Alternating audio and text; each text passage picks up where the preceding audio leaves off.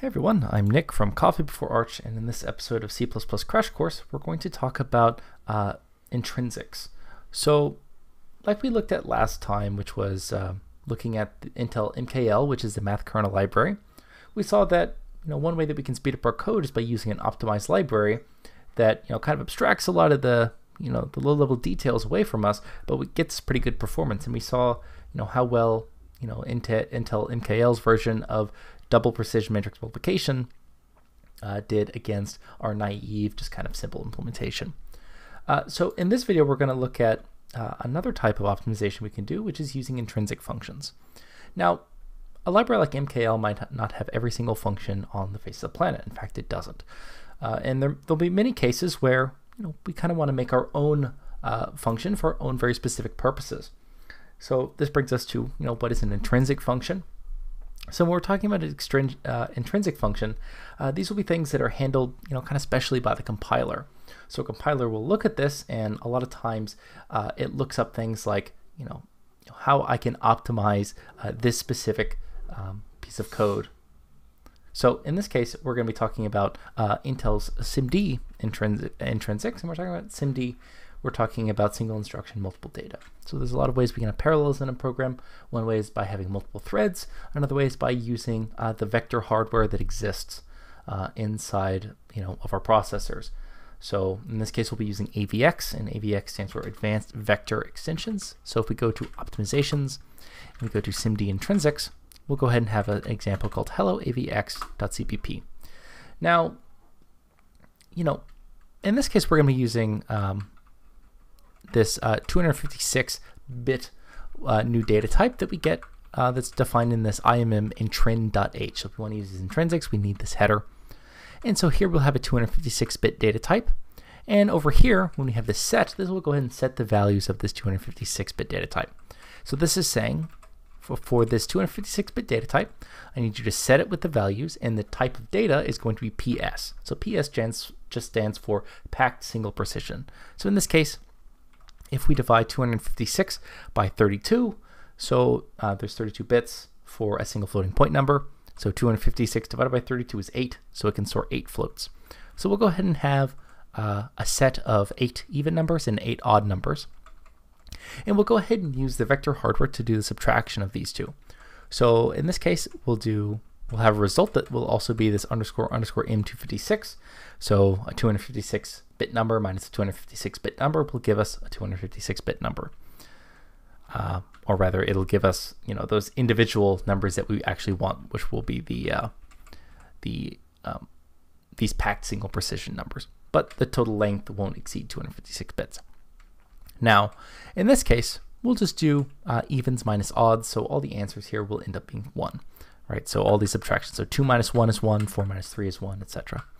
Now, all of these functions tend to have the same kind of format, and that'll be underscore mm, and then it'll be the bit width of the operation. So it'll be 256 bits, and then it will be the name of the operation. So in this case, it'll be sub for subtraction, and then it'll be the data type. So in this case, it's single precision numbers. So we'll do PS for packed single precision. Now, if we want to access these numbers, so at this point we've went ahead and did the subtraction. Now, like I said, the subtraction, depending on your hardware and depending on how wide the vector hardware is, you can have all of these subtractions going on at the exact same time. So instead of like in a serial program where you might queue things up one after another, you can just have them all going at the exact same time and finish at the same time. So if we want to access these, we'll go ahead and just do we'll cast the result, which is that M256 data type, as a float pointer. So we'll cast the address of it as a float pointer, and then we can access all 8 of those floating point numbers one by one, which we'll go ahead and print out as all ones. So we'll go ahead and compile this. So we'll do G++. Then we have to specify which set of intrinsics we're using. So there's a number, depending on your architecture, it may support different sets of intrinsics. So again, these intrinsics we're talking about, they could be hardware specific because, not every single processor has the exact same vector hardware. Now in this case, we do support the AVX intrinsics on my processor, so I can go ahead and do -m AVX, which says use the AVX. If you have a very old processor, maybe it only supports the SSE intrinsics. Maybe it supports, AVX2. So again, AVX is advanced vector extension. So in this case, we'll just do -mavx, and then we'll go ahead and do -o, hello underscore AVX, and then hello AVX.cpp.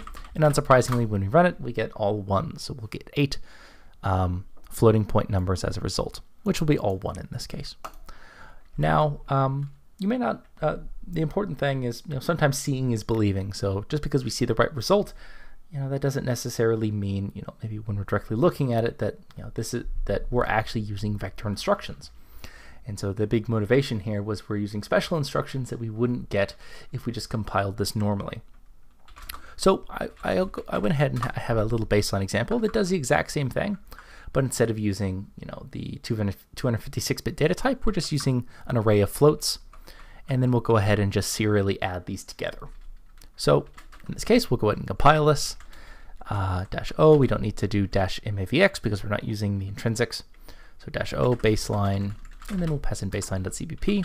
Unsurprisingly, again, it'll give us the right answer, but the more important thing is the actual assembly itself. So we can go ahead and dump the assembly by doing obj dump -d, and we'll say out. So we'll dump hello AVX first, and we'll put that to out1.asm, and we'll do the exact same thing with the baseline binary, and we'll have out2.asm, and then we'll go ahead and open these up.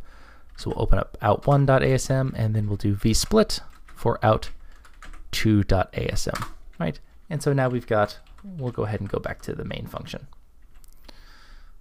So we've got this, there's the identifier, main, and we'll go to the identifier in the next one, right? So there's main. And so right off the bat, we can see that some instructions that we don't find on the other side.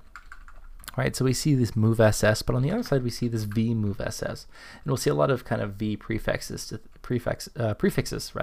things on the right side, which is our code that we've used intrinsics with, because the v generally just stands for vector.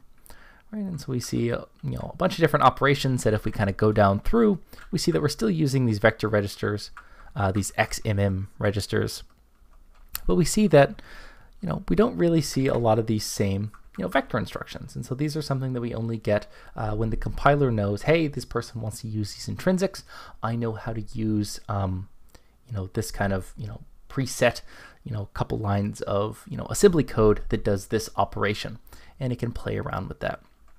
And so in later examples, what we'll end up doing is we'll kind of compare if we do a naive implementation of, even just a simple operation like doing a bunch of additions, and if we did that with, the SIMD extensions are using intrinsic functions and doing wide kind of additions or subtractions, versus if we had to do it all serially, we can even further kind of show that there is a difference here and kind of motivate the use of SIMD intrinsics when of course it's something that makes sense to do. But that's going to go ahead and do it for this example. Feel free to check out all of my code that I write on github.com/coffeebeforearch. So we've got stuff on GPU programming with CUDA, parallel programming in C++, even some stuff on Python and object-oriented design patterns. So we looked at C++ crash course and on optimizations. And so we looked at MKL last time, which is using the math kernel library. This time we looked at SIMD intrinsics. So if we go ahead and go to hello avx.cpp, we've got the example. So most modern processors, if not all modern Intel processors, will support the AVX and intrinsics. But again, this is something that you might have to check your specific processor version, and this is a fairly easy thing to do going on Intel's site and seeing what what SIMD vector extensions does your processor support. But that's going to go ahead and do it for this video. As always, I'm Nick from Coffee Before Arch, and I hope you have a nice day.